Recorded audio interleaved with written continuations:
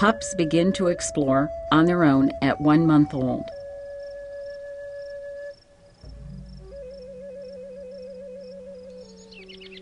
Coyotes can be either solitary, like fox, or social and exist in family groups, like wolves.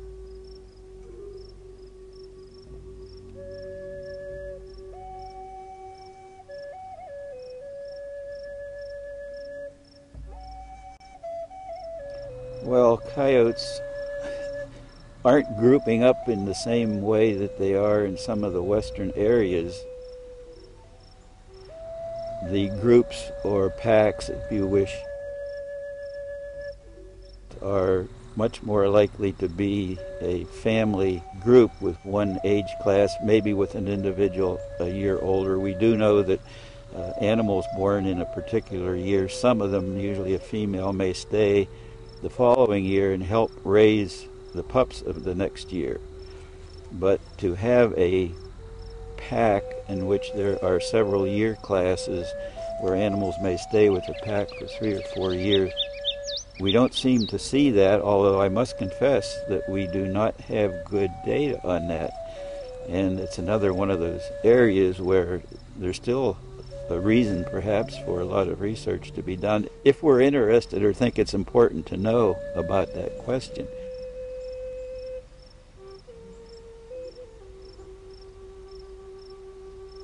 For most of the East, the populations are exploited. They're hunted and trapped, and it seems from what I know about some of the coyotes elsewhere that it's only in those areas such as national parks and other protected areas, suburban, urban areas, that coyotes start to develop these packs that include animals from different year classes in the pack.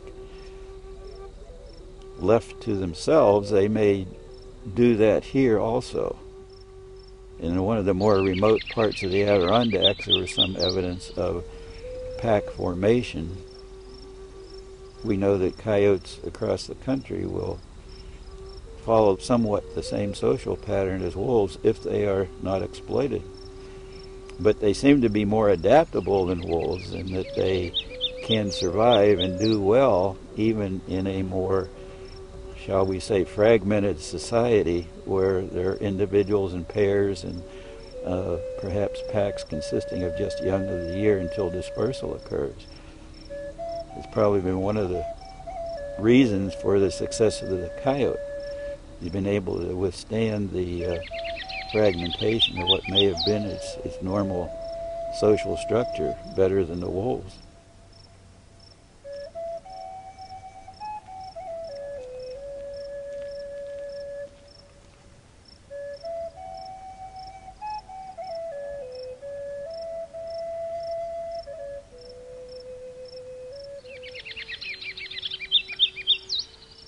At around this time, dominance within the litter is established. High-ranking individuals have difficulty in initiating play with siblings. These and possibly other behavioral differences may predispose a pup to disperse from its natal group in early winter. Early dispersal is linked to an increase in mortality. Young of the year that remain with the alphas have an increased chance for survival. Behaviorally, eastern coyotes are less aggressive toward their mates, have greater tolerance of litter mates, and are generally more social than western coyotes. Northeastern coyote social organization may differ from westerns for several reasons, perhaps due to habitat influence, larger body size, hybridization, or high use of large prey.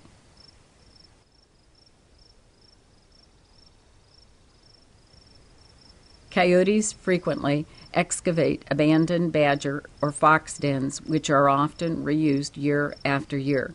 Coyotes typically dig and use many dens and will move pups if the den is disturbed. Pups may also be moved due to parasitic infestation.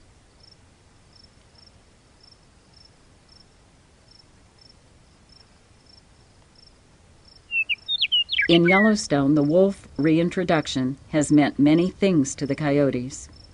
The wolves have cut the coyote population in half.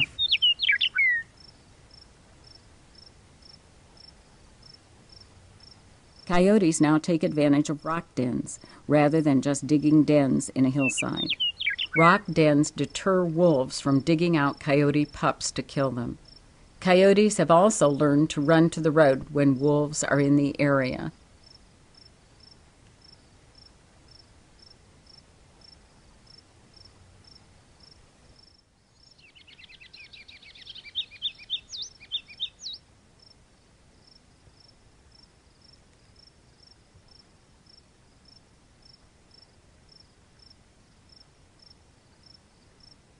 Additional illustrations of the differences between eastern and western coyotes include differing dental development and physical traits.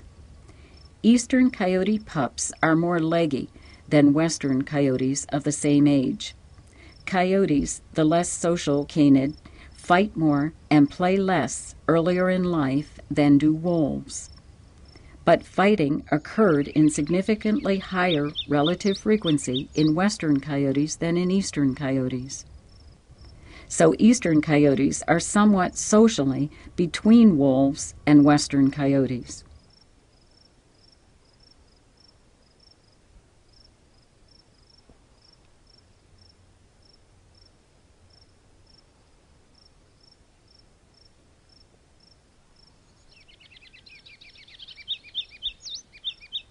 Drastic changes in ecosystems have been linked to carnivore extirpation or control. For example, managers have reduced carnivore numbers to keep ungulates at artificially high levels for recreational hunting. Yet overabundance of white-tailed deer have been shown to reduce numbers of native rodent species, cause declines in understory nesting birds, obliterate understory vegetation in some forests, and even eliminate regeneration of the oak canopy.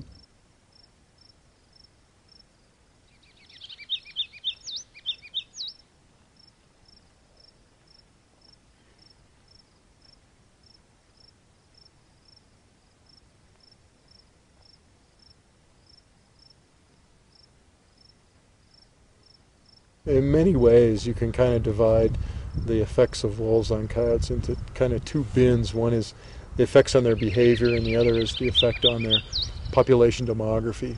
The effects on behavior are varied. Like coyotes, although their pack sizes are much smaller because they're just reduced by sheer killing, they tend to travel together in a group much more often, and there's safety in numbers.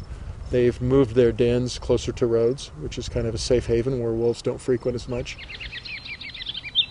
They're just very wary. They don't go out there and forage in the open anymore, especially around the core area of wolf territories, because they'll be killed. Demographically, of course, there's been huge increases in mortality rates. The wolves kill anywhere from 25 to 35% of the adults every year, and there's been a complete shift too in their reproductive strategy. So they're trying to take as much as they can from wolf kills and convert that into producing more pups. So believe it or not, litter size has gone up a little bit, but coyote pup survival has doubled and nearly tripled in some years. Even though the mortality rates are much higher from wolves, they're producing more pups. And what we're seeing is a response to heavy mortality pressures.